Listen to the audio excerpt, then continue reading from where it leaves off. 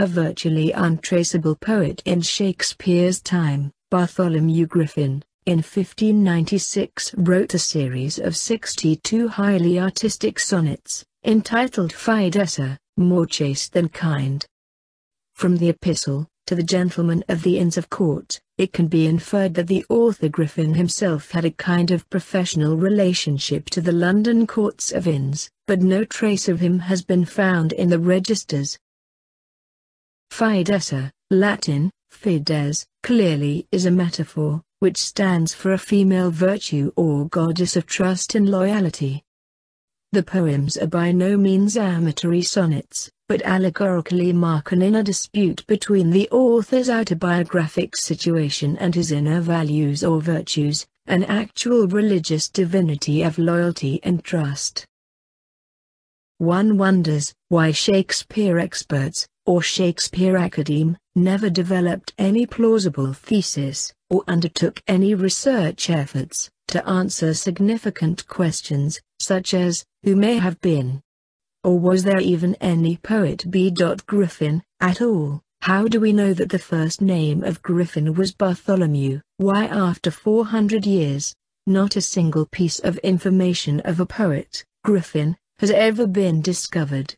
How could it happen that we find Sonnet 3 of Griffin's Fidessa, also as Poem 11 in Shakespeare's The Passionate Pilgrim, similar to other sonnets that relate to other contemporary poets such as Willoughby, Delaunay, Barnfield, Hayward or Marlowe, who, Griffin or Shakespeare, has stolen or plagiarized from whom?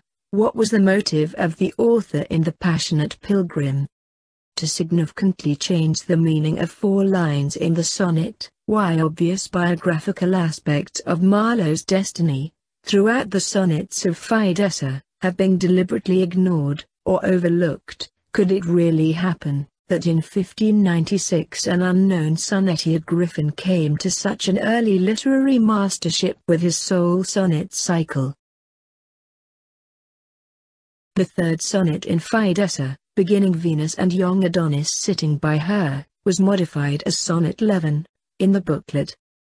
The Passionate Pilgrim, a collection of 20 poems by W. Shakespeare, first published in 1599 by William Jaggard.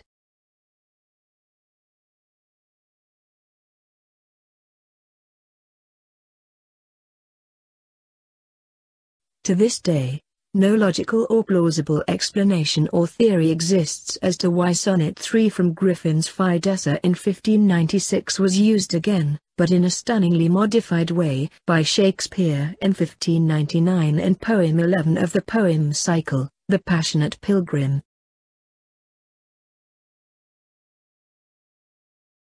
Consider that 5 of the 20 poems of The Passionate Pilgrim were later published again as Shakespeare's Sonnet 138, Poem 1, as Shakespeare's Sonnet 144, Poem 2, as Shakespeare's sonnets in Love's Labour's Lost, Poems 3, 5 and 16.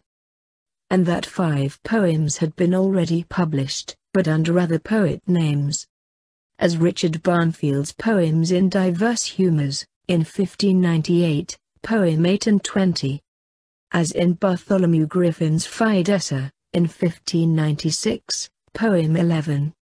As Thomas Delaunay's The Garland of Goodwill, Poem 12. As Christopher Marlowe's Live With Me and Be My Love, Poem 19. In the other 10 poems of The Passionate Pilgrim, no known author has been disclosed.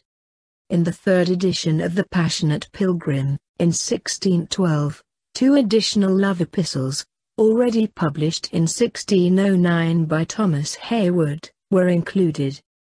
None of the writers, Griffin, Barnfield, Delaunay, Marlowe, Hayward, was credited in the 3 printed editions of Shakespeare's The Passionate Pilgrim.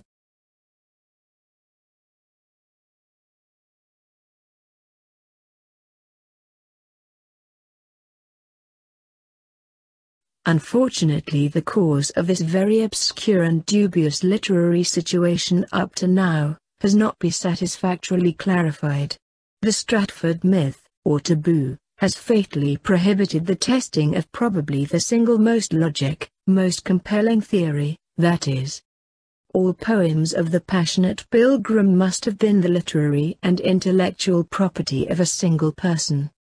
The poems were composed and are modified by a singular, unique, necessarily concealed, poet genius, Christopher Marlowe, at different times, under different pseudonyms or pen names.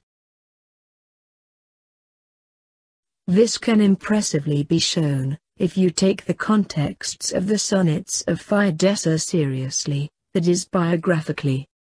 Let's demonstrate this on 3 sonnets, 13, 27 and 53, completely sufficient to recognize in B.Griffin none other than Christopher Marlowe.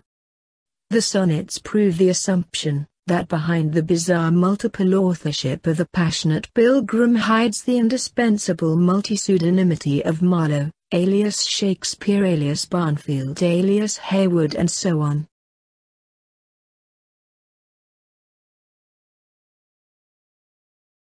Compare me to the child that plays with fire, or to the fly that dies in the flame, or to the foolish boy that did aspire to touch the glory of high heaven's frame.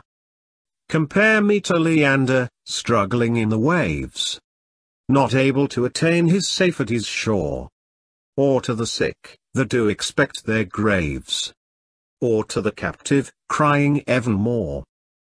Compare me to the weeping wounded heart, moaning with tears the period of his life, or to the boar that will not feel his smart when he is striken with the butcher's knife. No man to these can fitly me compare. These live to die, I die to live in care.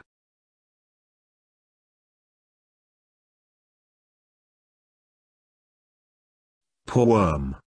Poor silly worm. Alas, poor beast. Fear makes you hide your head within the ground. Because of creeping things you are the least. Yet every foot gives you your mortal wound.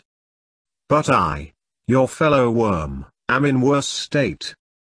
For you, your son enjoyed, but I want mine. I live in irksome night, O cruel fate. My sun will never rise, nor ever shine. Thus, blind of light, my eyes misguide my feet. And baleful darkness makes me still afraid. Men mock me when I stumble in the street, and wonder how my young sight so decayed. Yet do I joy in this, even when I fall, that I shall see again, and then see all.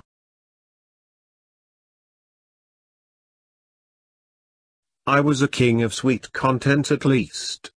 But now, from out my kingdom banished, I was chief guest at fair Dame Pleasure's feast.